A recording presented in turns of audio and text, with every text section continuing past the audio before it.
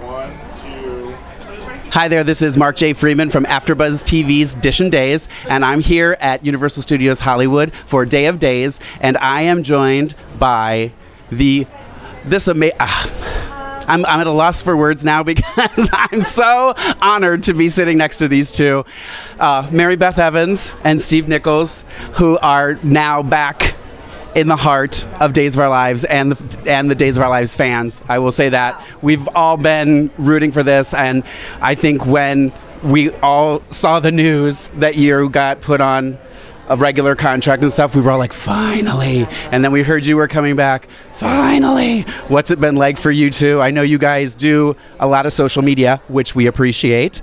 So we do get to see a lot of the fun hijinks that are going on, but how has it honestly been for you guys being back together and being... Blissful. In a word, blissful. That's a good word. Yeah, we are having the best time. I think, I don't know, I guess because we appreciate it so much now. I mean, we're back together, but we've been doing this for such a long time off and on.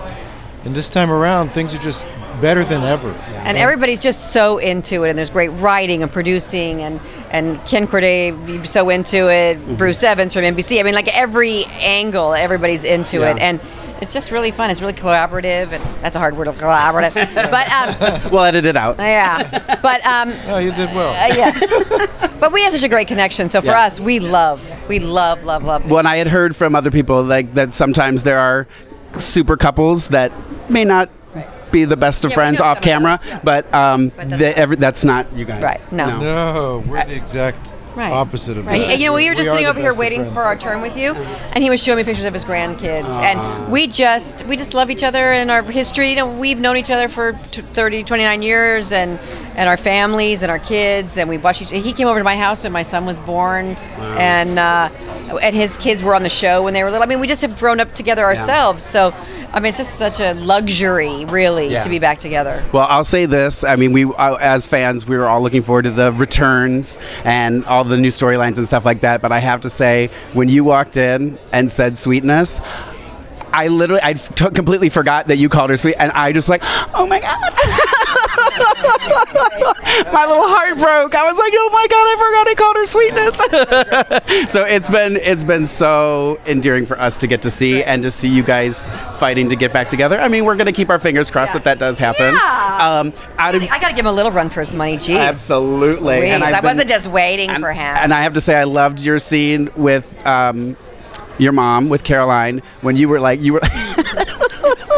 when you told her when she faked to get it to the hospital, and you were like, no, you faked it, you're staying. I was like, you go, Kayla. Real quick before we have to go, I just wanted to ask you, you know, there have been a lot of comings and goings with the new writing and people saying goodbye. Is there anybody that has left the show? I know you haven't been there for a while, but that maybe you were like, oh, I just miss them being around. You know what I mean? I know you miss them all. Yeah. But maybe that one that you're just like, oh. I tell you, when now that I think it aired, I hope it aired, but Daniel Cosgrove, who played Aiden.